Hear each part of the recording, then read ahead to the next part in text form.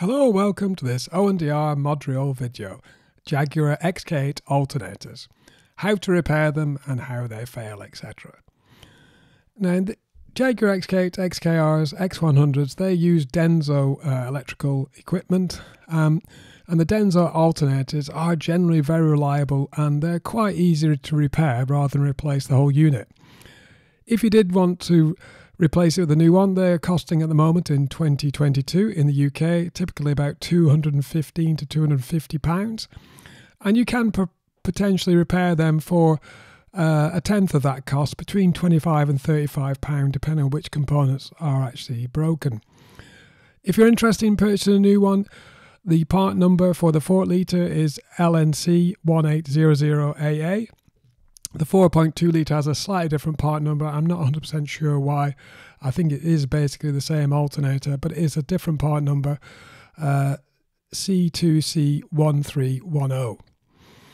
In order to repair it and remove it, you're going to need some basic tools. I actually did this job on my alternator quite some time ago and I hadn't taken note of the bolt sizes, etc. But you're going to need a basic socket set, some screwdrivers, but you're not going to need a soldering iron. There's no actual soldering or electrical work needed other than bolting components on and off. I'm going to break this video down into our usual format into several sections. First of all, we'll talk about the general symptoms you have when your alternator's failing. We'll have a little bit of a discussion as why we think they fail. Thirdly, how to actually remove the alternator itself from the engine bay, and finally how to repair it on a bench just by replacing some basic components. Okay, so what are the typical symptoms of a failing alternator? The voltmeter if you're lucky enough to have the 3 gauges in the center above the console there, the voltmeter should always read 13 volts when the engine's running. It should read straight up. As you're probably aware, the voltmeter isn't a true voltmeter unless the ignition is on without the engine running, in which it is. But when the engine's running, it just acts as a sort of failure gauge, if you would. It should the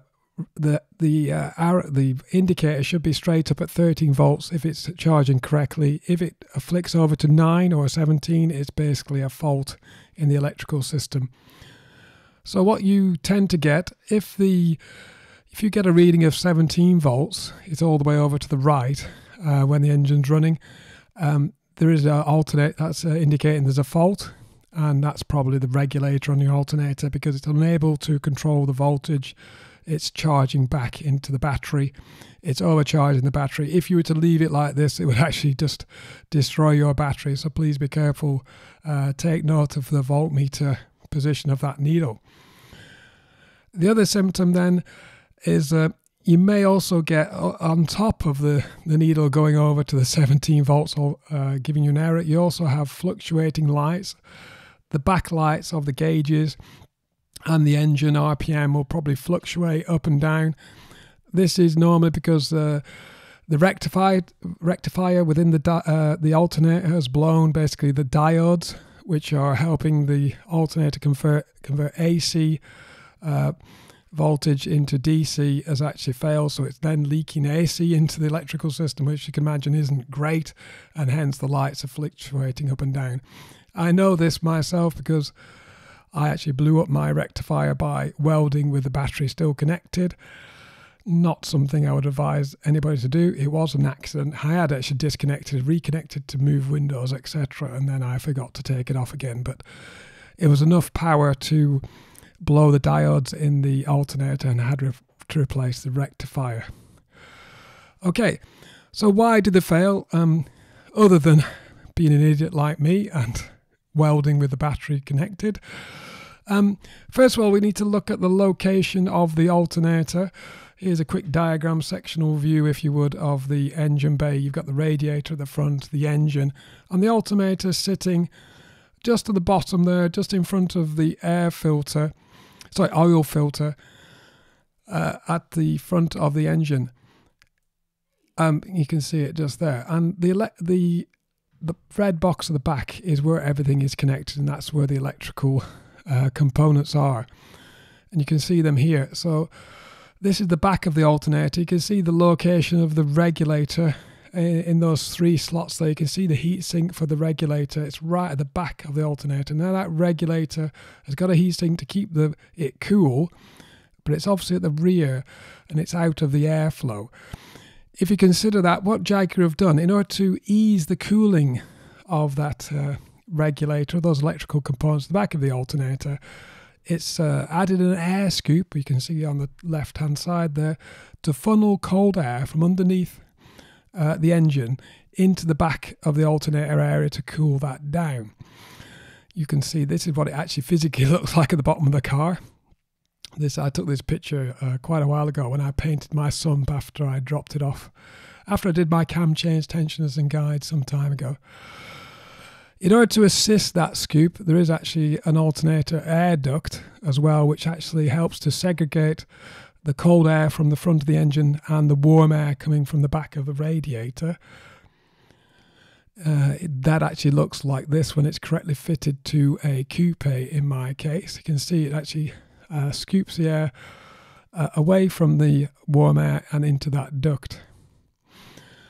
Something like this. So you can see that I've highlighted the orange there as the warm air that passes by the side of the alternator, but the colder air coming underneath the car goes past that duct, or is funneled by the duct, and then it goes through that little snorkel. The only problem we have is obviously when that's not fitted correctly, you don't get the proper airflow, and then the regulator overheat and blow up. But also, I think my theory is that snorkel also acts very well to flush water. If you go through a bit of a flood, you can actually just push water directly into the back of your alternator, which can't be very healthy. So I'm thinking really 2 modes of failure, probably overheating by the snorkel not fitted correctly, or you're missing your duct, but more probably water being fed into the back of the alternator. If you go through a flood, be careful. You don't want it too deep. Okay then, so if you've got problems with your alternator, how easy is it to remove? The alternator basically is located directly under the air filter housing on the left hand side of the engine. Here I've shown the arrow, it's under there. I've done a video all about how to take that the air filter and the airbox off. I'll not cover that in this video. Look at episode 36. I'll put a link in the top right hand corner to guide you to that. Once you've got that airbox out, you'll see clearly the alternator underneath, nestled at the side of the engine. You can see that with the circle. I hadn't got a picture of how I remove the electrical items, but basically there's an earthing strap connected with a nut, as you can see at the top there. There's also an electrical socket. You need to just push a clip in and pull it out, and that's the electrical connections done. Very easy to access, not from above, from underneath the car. You need to have it up in the air slightly or on ramps to get at that the electrical connections. Now then, to actually remove the unit itself, there's a top bolt and a bottom bolt. The top bolt is quite a long bolt. You can access from the top and pull it all the way out towards the radiator and move. There is also a shorter bottom bolt which you can access again from under the car, and then the alternator should be loose once you've got those 2 bolts out. Obviously you need to, before you need to do that, you need to remove your serpentine belt or your fan belt, which is quite easily just compress the belt tensioner and it comes straight off. Sorry about that. Once you've got the alternator loose, it won't directly come out, but you can actually push it towards the radiator or the fan pack, turn it on its end, and you can pull it out with a bit of jigging and poking around. You'll find that top hose needs to be compressed a bit to get it out, but at least on the XK8 you can remove it from the top. Okay, interestingly, my Denso part number was LJA1800AE, because it was a very early part number. I think the Denso number is 1012117632, which is quite an old Denso alternator part number. It's very difficult to find parts with that number specifically, but it's a generic, it's quite a generic alternator. How to repair it then? Okay, how to get the bits. So once you got this your alternator on the bench, you need to remove the outer case. You have to remove those 3 retaining nuts circled at the top there. I believe they're M10 nuts, so you need your M10 socket to do that. When you removed it, you'll see the alternator parts look something like this. You got the regulator at the top there, the brush holder in the middle, and the rectifier is everything else together with that electrical connection, that big stud that's sticking out. The Denso regulator then is part number JLM 20187 if you're interested, or 02G285. They retail on the internet, eBay, etc. for £35. If you want to get one, it's quite easy to locate those. The actual brush holder, I did replace mine. It wasn't particularly worn out, but while I was in there, I thought for, what was it, $13.19, just change that as well. So there you go, there's the brush holder. And also, this is the rectifier now. These are quite difficult to get hold of. It's a Denso rectifier 136741 / RTF 49899. Again, that's very cheap if you can find one. Obviously, it's very difficult to cross-reference part numbers. So basically, I've used the philosophy when I change mine. If it quacks like a duck, if it walks like a duck, it's probably a duck. So it looked like the part I took off. So I worked on that basis and it worked fine. So there's a couple of things unique about the Denso rectifier on this alternator. One is the Ys within the top pressing there. There's Y shapes I've circled, and also the location of that screw fixing opposite the stud, the copper looking stud sticking out. If you find one that looks like that, chances are it's the right one. I thought at the time, for the sake of £25, it was worth the risk. If it didn't work out, I'd have to fork out 200 or whatever. Okay, so that's the rectifier. So in order to remove these, you need to remove the screws and the regulator. Sorry, in order to remove you need to remove the 3 screws to remove the regulator and the brush holder, as I've circled there in the middle.